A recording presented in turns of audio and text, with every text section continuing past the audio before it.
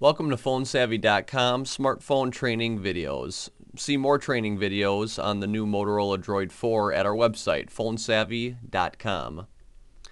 To use the mobile hotspot or tethering option on the Motorola Droid 4, select the menu button at the bottom left corner of your Droid 4 and then select Settings. The very top option is Wireless and Networks.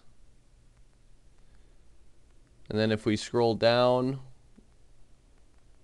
we have our tethering and mobile hotspot option right here. Select tethering and mobile hotspot, and if you have a data connection or a cellular connection, you will be able to select mobile hotspot located here. You want to touch that box located on the right, and that will enable mobile hotspot, and it will prompt you through setting up the details of your mobile hotspot, or you can select mobile hotspot settings.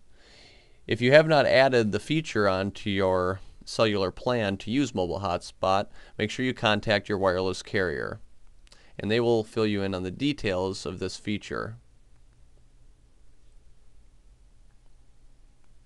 Learn more about the Motorola Droid 4 at our website, PhoneSavvy.com.